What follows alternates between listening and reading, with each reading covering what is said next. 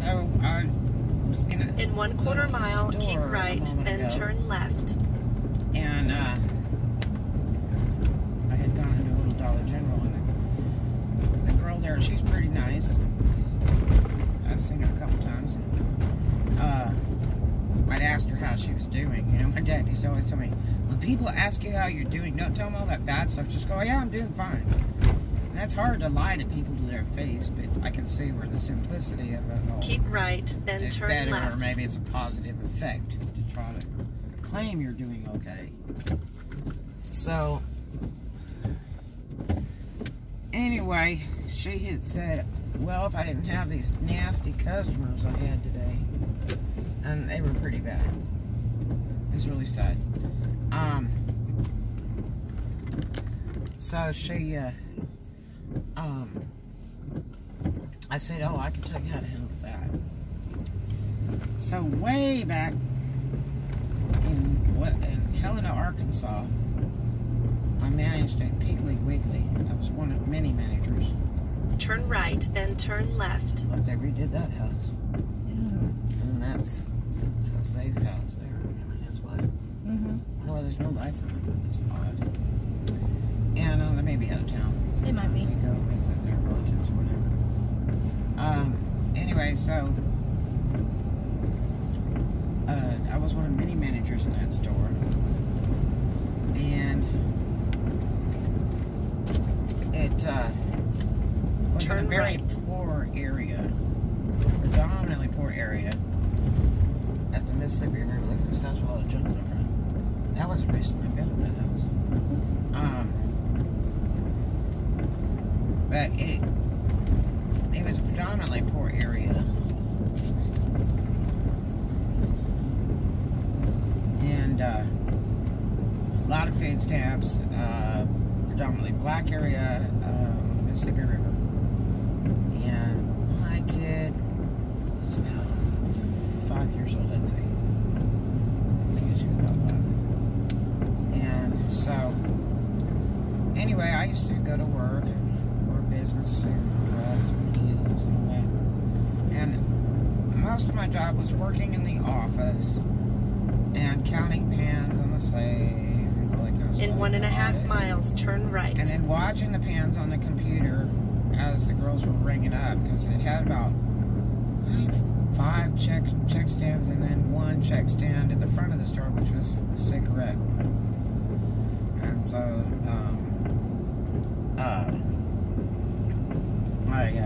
look at Jack's place. Well, they changed it to auto mechanic or something there. They redid the whole thing and made it like an auto repair, auto mechanic. Let's see what it is now today. It's the cotton. Oh, the cotton place bought it. Look at that. Amazing. Huh, that didn't last long. And so,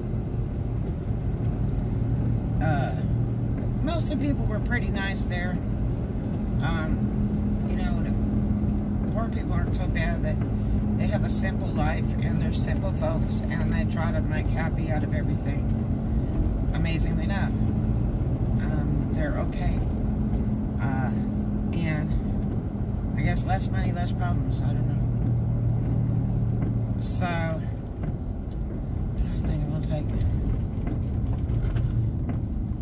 I guess we can go ahead and take that other side. I think it'd be easier just to go that way. I think it would be. And cut across. Because that's already Florida. This is 167, right? There's, I don't know what that goes to. But I think it's dirt road. yeah, it would probably turn into a dirt road. Let's go here.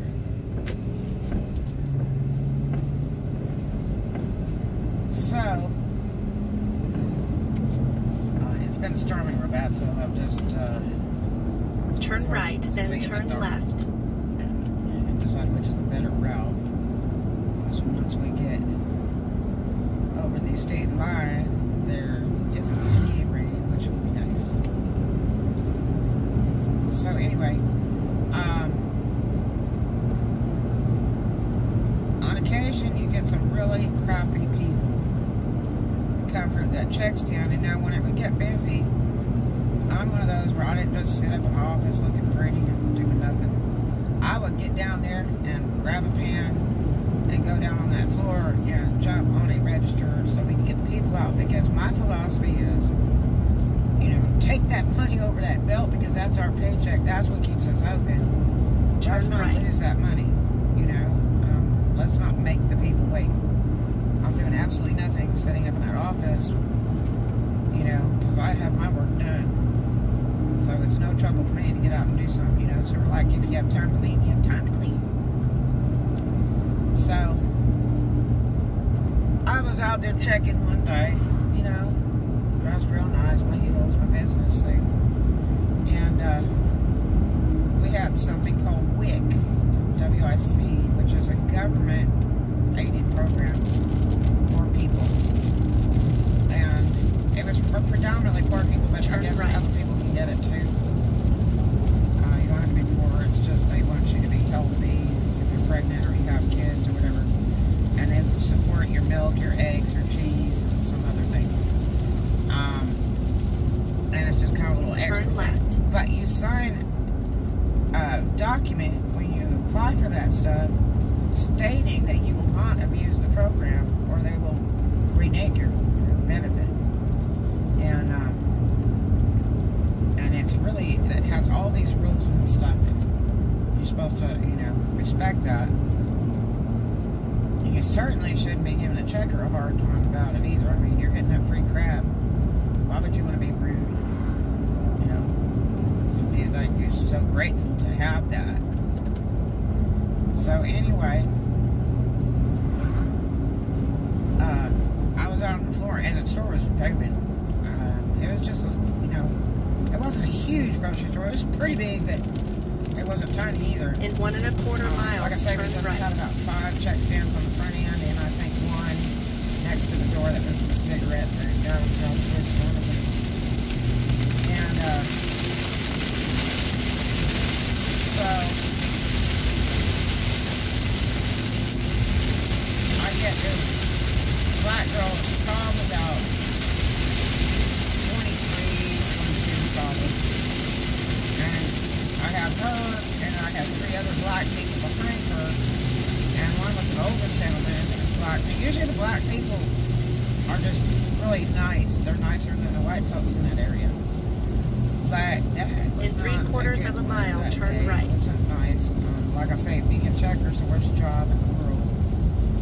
There's nothing you can tell me good about it, because it's horrible. People are so mean, and all you're doing is trying to do your job. And sometimes things just go wrong. But I was incredibly fast, so no one should be complaining, because they get through when I'm there. Boom, boom, boom. Take that money, go. Next one, you know. Batter up. So, anyway, this girl comes up. She has the wick and the food stamp thing. And she separates that wick. Let me make sure that you can see, because I can't. These people, these brights, it's insanity. Turn they right. Put those illegal headlights in, and I wonder why people keep flashing on them. Because you're not supposed to have those on the road. It's against the law. They're for off-road use only. Read the label. I think the worst invention was the HID lights. Yes, tell me to go down there. Who's watching you? I think it's the same street. It should have gone right down the middle of the Elster. Going straight does. That one just takes you somewhere else. That's I think that's the one that goes into Bonner Fairs. So Turn anyway, right, then turn right. Trying to drive around the storm here. Trying to get over state line and get around the storm. But anyway, so I go to start ringing her up, and I guess I was doing her groceries first, and I did that, and then the stuff that wouldn't pay on the food stamp, they had to pay extra for it would come up on the register. I can think it was the taxes and then whatever extra junk they threw in there. In 3/4 of a mile, turn right. Which the computer will pick it out immediately. They always bitch and moan, and then you go, okay, you owe $3, or okay, you owe $16. register ticket to try to explain to them that these items are not approved by food stamps. No, you can't buy toilet paper on food stamps. You know, whatever it is. So anyway, the second order she has it separated in. It's the WIC stuff, and I look back there, and it looked like some WIC stuff. She goes to hand me the WIC voucher, and I'm looking at that food, and I'm like, is that all of yours food there? Yes. Turn right. Just ring it up. And I said, okay, here's the thing. I can't, you got like Captain Crunch and Fruity Pebbles, and then you got this, I don't know what it was, white bread or some damn thing. And then she had some other junk. She had the wrong eggs. She picked the wrong cheese. You know, thought she'd just slide it through, I guess. And I imagined she was an experienced Wicca person. I did not think she was brand new to it all. And we had one little bag boy sometimes. In 3 3/4 miles, turn right. So that's kind of extinct. Rarely you go to the market and they have bag boys at all. But in that small town, that was like a really neat thing they had. They just had bag boys, even though most places in the States didn't have them anymore.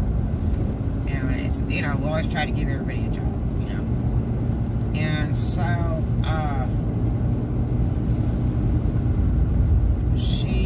I told her, I said, well, whatever you'd like to pick on the list, because we had a printed out list on the other side of the register that the customer could see standing there. And then we had one on our side next to the keyboard that we could see. So if we were in doubt of something not being able to run through that WIC, because we could lose our license for selling anything that is not WIC approved. And so we had to be really, really, really careful what we were bringing up on that WIC. And it was a government program, and we could be, you know, revoked from that. So another store would make the money off that, and we would lose it. So we sure didn't want to lose that, because there was quite a bit of it anyway. It's guaranteed money, so. But anyway, so I told her, I said, look, I can send the boy back, pick out what you need on that list. And now I had 3 people behind her in the line. And I said, you know, you don't even have to go back there to get it. I'll be glad to send the boy back, and you just tell him what you'd like instead of these items. Because they're not WIC approved, I can't put them through on your WIC, but I'll be glad to charge you separate for them if you like. But if you want the free stuff that comes on the WIC, it has to be the stuff off that list. So just pick some, and we'll replace those, you know, 3 items, and whatever it was. And she was like, fuck no, you just ring it up, bitch. And I was like blown away. I could not believe anybody could be so disrespectful, much less think that I'm just going to bring up a bunch of garbage on a government program that's for your health, that you're getting for free, and that you know damn well what they have to go through to fill that out. Because I was on WIC one time. They said, oh, you can get that free. And I'm like, I'm not on welfare. Oh, no, you get it free. And I know what you have to go through to go down there and get that. And it's a huge savings when, you know, they pay for your eggs, your cheese, your milk, and all this stuff. It's really neat. And so, I mean, why abuse it? So anyway, especially cheese. Cheese is expensive. So anyway, she got pretty snotty with me. And I told her again, I said, I'm sorry, I can't bring it up like that. Now, if you wanted me to go ahead and use the voucher and bring up the stuff that's approved, that's fine. But once that voucher goes through, you get nothing. Nothing extra. You can't come back and get the other stuff, whatever. It's going to ring up what I ring up, and that is it. That's the end of that one ticket on that voucher. And so she was like, is that a sheriff car sitting in the dirt? Jeez. So she was like, well, bitch, you just do your job. And then the people behind her, including the older gentleman, were giving me a bunch of crap. White bitch, just ring it up. It's none of your business. Just do your job. I mean, just really being pooper heads.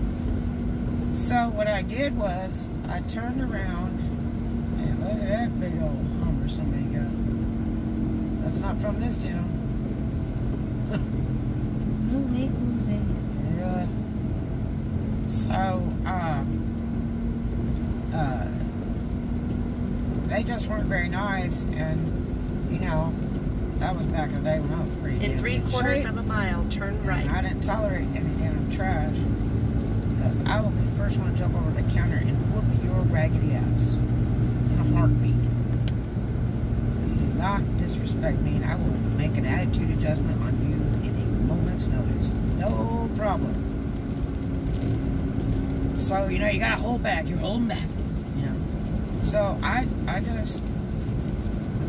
looked over, you know, we were all banging away trying to get these people out because we want to make that money. We had a rush. We didn't rush very often, but we wanted to take in that money just fast, all of it that we could. Because that's our paycheck, whatever rolls over that bill. That's how you make it pay. But I wasn't going to take it from some trash that's getting free stuff that's abusing it and trying to get me in trouble. So we lose all damn wick stuff for the Turn store. right. So anyway,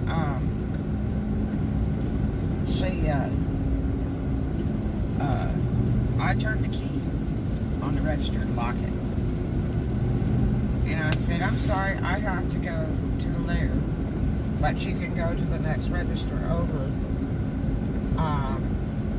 Thank you. And I turned around and she said, bitch, you can't do that. And I said, oh yes I can. You can't stop me if I have to go to the restroom. You can't stop that. I'm sorry, it's just a thing of Continue nature. on route. I turned around and walked away. Went back in the warehouse, leaned up against the wall, trying to cool out. And my boss, Bill, came back there. And he looks at me and I thought, well, he's going to give me the axe because I walked off the floor. And he said, what's the matter? And I said, man, this young black girl was so mean to me and the 3 people behind her waiting. And I didn't even have to come down there and check, you know, because I'm in the office. I don't even have to.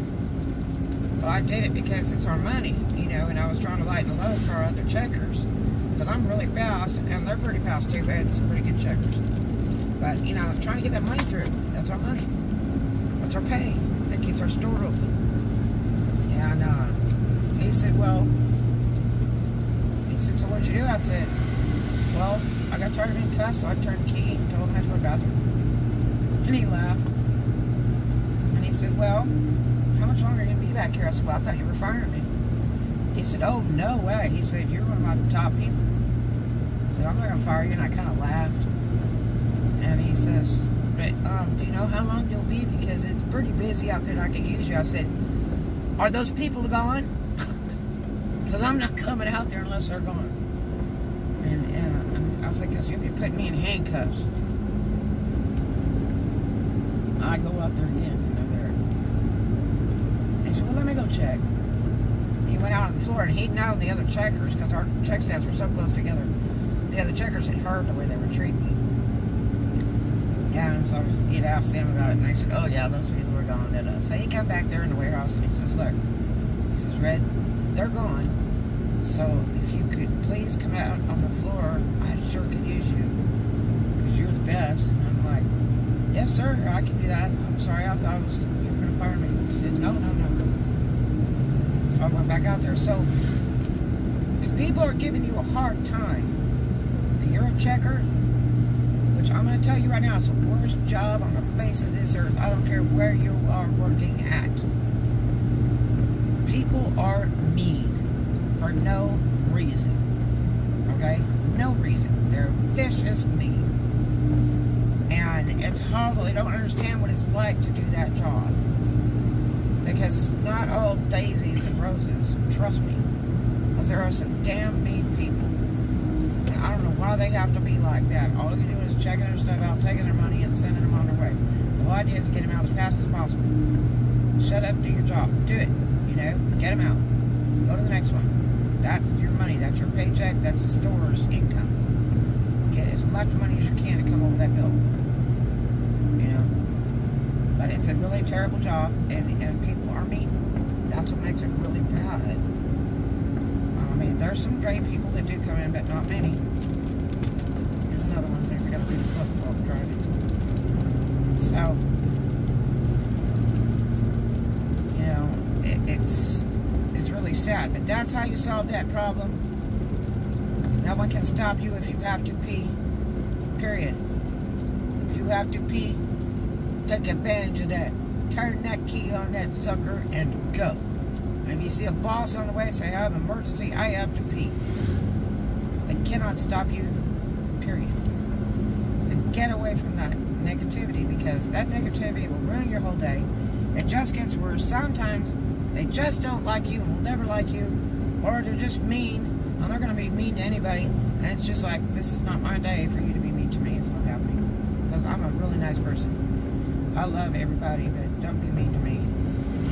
You know, I don't even know you. Why would you be so mean? So, don't let it ruin your day. You don't need that negativity. Stay with that positive. Be happy. Think positive. Don't let people ruin your day. Yes, I agree. Take that money, take that money, take that money. But, man, if you can't handle it, customer, try to call somebody over. Don't make a big scene, and don't say any negative crap to piss them off some more. Just be polite. Excuse me for a moment. Go over to your nearest coworker or manager and say, can you please take care of this person? I'm having a problem with them. Or they just don't like me. I don't know. Can you go ahead and check them out and get them through? And then head out. Don't stand there. Don't make faces. Just go to the bathroom or get away from them until they get them checked out. Get away. And then, you know, it'll hopefully go smoothly and they'll get out and go on their way and take their products, and they're still making everybody's paycheck. But just, that's the best way to do it. Don't deal with that negativity. Sometimes you just can't help it, you know. Somebody might have lost a family relative and in a bad mood, or they just lost a ton of money, or had something stolen, and, you know, they're throwing it all on you, and you're nobody, but just a dumb checker. That's what he's called. Say, I'm sorry, I'm just a dumb checker. When people get mad, oh, I'm sorry, I'm a dumb checker. But, that's the best way to do it, really. Turn that key, I have to go to the bathroom. See ya. Voila. Because, you know, you want to be mean, I'll make you wait some more, because you have to go on the other one and find all the other people. You know, I can't do you. No, sir. Now, if you're in a situation where, you know, you have to hold your breath, and you can hold it long enough, putting up with their crap, without saying anything back, because you just aggravate the situation if you get snippy with it. Sometimes you can't solve it, they're just freaking mean. You know, they can be drunk or on drugs, and they're just in that negative mode. Sometimes you can't fix it. Sometimes you have to just hold your breath. Sometimes those are the best customers in the world, the mean ones. They will spend some serious money with you, especially if you own the business. You will be very surprised if you hold your breath. Don't mouth off to them, and just try to get their money and get done with the transaction, because the next time you see them, they're going to appreciate you more and more. I've had a few customers like that who spend hundreds with me, and I just held my breath, and they got nicer and nicer every time I saw them, actually. And one girl, every time I saw her, she spent huge money with me, $400 and $500 at a time, and I'm like, you know, if I'd have been mean to her, I'd have lost her from the get-go. This girl's a regular customer. Every time I saw her, she spent good money with me. So, what you really want to do is, you know, decide how important the situation is. If it's somebody you got to deal with longer than, you know, just 3 or 4 minutes, checking them out, and you have to do a business deal with them, then yes, I would say try to delete them and refuse service to them, because they get worse. And before it's all over with, whatever the business you're doing with them, it's going to get horrible. And the best thing to do is get rid of them. But if you're just in a thing where you're checking people out, it's a boom boom thing. It's like they buy their stuff, pay you, and they're on the way out the door. Then you try to handle it and keep your mouth closed and just kind of say yes, whatever you'd like. No problem. And you try to keep in that positive mode. That McDonald's has a thing where they say, always shake your head yes. That way the customer thinks you're catering to them, even though you absolutely disagree in their asshole. They want you to shake your head yes. It's something they teach in the McDonald's companies. But really, all in all, I don't mind their butthole. Turn that key, tell gotta go to the bathroom. They can't stop you. Anyway, I hope that helps you. And you have a great day. Love to you.